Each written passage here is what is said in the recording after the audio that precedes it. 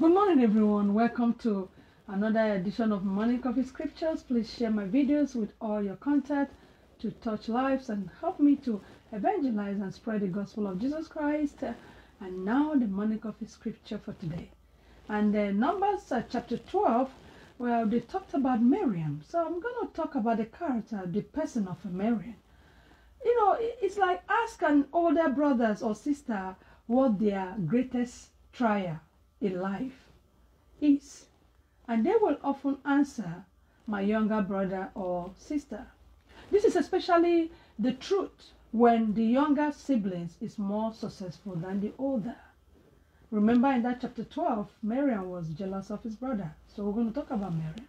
The bond of friend or family loyalty can be strained to be the breaking point. When we first met Miriam in this chapter, she's involved in one of history's most unusual babysitting jobs. She is watching her infant brother float on the Nile River in a waterproof canoe.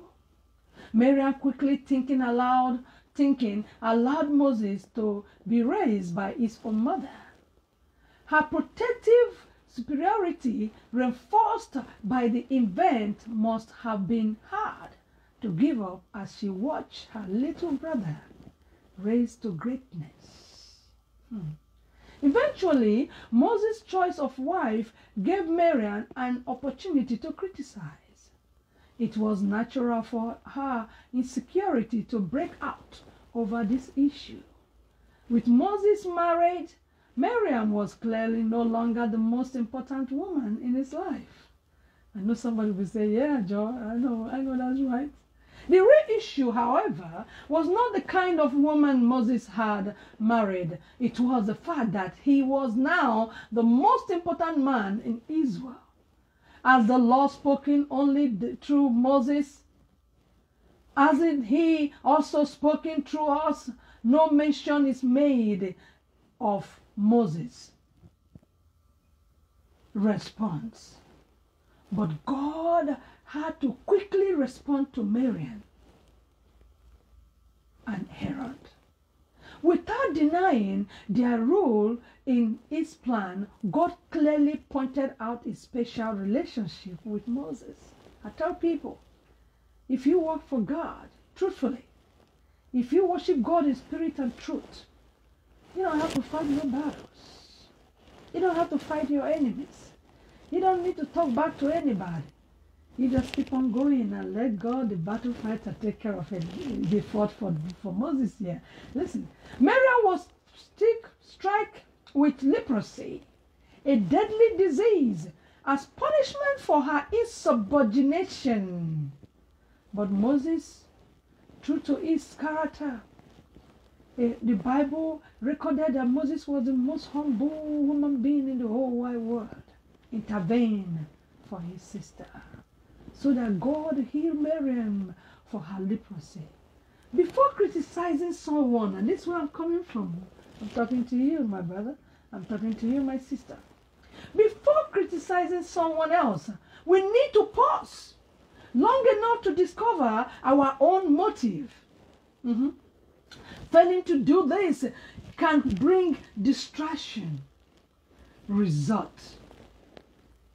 What is often labeled constructive criticism may actually be destructive jealousy.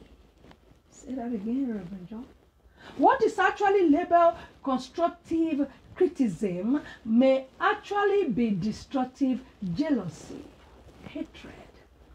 Since the easier way to raise our own status to bring someone else down, are you willing to question your motives before you offer criticism? Does the critical finger you are pointing to someone need to be pointed first towards you? I tell people, when you do this, the four fingers are pointing to you. So, and Jesus put it all. Remove what is in your eyes before you remove what is somebody's eyes. And he concluded, Do not judge, for you will not be judged. Do not jealous your brothers and sisters. Satan is using his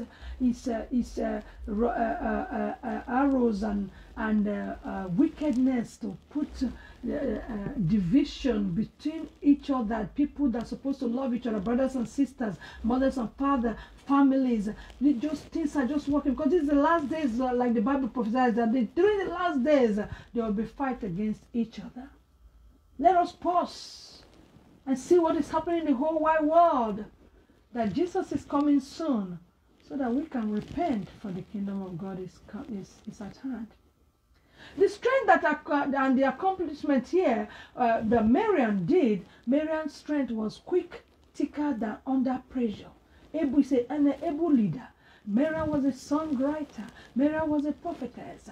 But her weakness and mistake was jealous of his own brother's Moses' authority. Openly criticized Moses' leadership. And the lesson we should learn from Miriam's life, the motives behind the criticism are often more important to deal with than the criticism himself. And all these things happened in Egypt, at Sinai, in Peninsula. And Moses and Miriam are relatives. Moses is the brothers, Aaron and Moses. And the key verses you can understand here is the Miriam, the prophetess, Aaron's sister, took a tambourine in her hand, and all the women followed her with tambourine, like this is my tambourine that I carry, and they dance, and Miriam sing to them and sing to the Lord, for he is highly exalted, the horse and his rider. He has hauled into the sea when God did that. And you can check that in Exodus chapter 15, 20, 21. Miriam's stories is told in Exodus 2:15 and Numbers 12:20. She's also mentioned in Deuteronomy 24:29 and Chronicles 6:3 and Malachi 6:4. So we're talking about Miriam, and a lot of us that look like that have that weakness and the bad part of Miriam. I just want us to repent. It's not too late. That's why Miriam was in the Bible, for you to repent from being wicked and jealous of your own brothers and sisters. Love your brothers. Love your neighbor as yourself. Do not judge. Because if you did, all the other points are pointing at you. Prayer. Dear God, help me to read and meditate on your word so that your spirit can use it to point out my sin. Please forgive me, forgive my sins, and lead me not into temptation. In Jesus Christ, my great Redeemer name, amen. God bless you almightily. Have you talked to Jesus today? Have you read the Word, the Bible? Remember, I love you, but God loves you more. My name again is Reverend Anwuli, Nwachukwu, and I will see you in the same time, the same station tomorrow. Amen. God bless you. Stay away from trouble of jealousy and hatred. It will be better for you. Amen. I appreciate you watching. And remember, we are not just telling stories, but we are changing lives. And when you share my videos, you are helping to change lives too. So start a watch party on Facebook. And because the support you all show helps to evangelize and spread the gospel of Jesus Christ. Thank you, and I will see you in the next video. Also, subscribe and like to the YouTube link above, and follow us on Facebook.com/DivineSourceOfChrist, Twitter.com/Divine_SOC, and Instagram.com/DivineSourceOfChrist. And check out our new website on the link below. Thank you.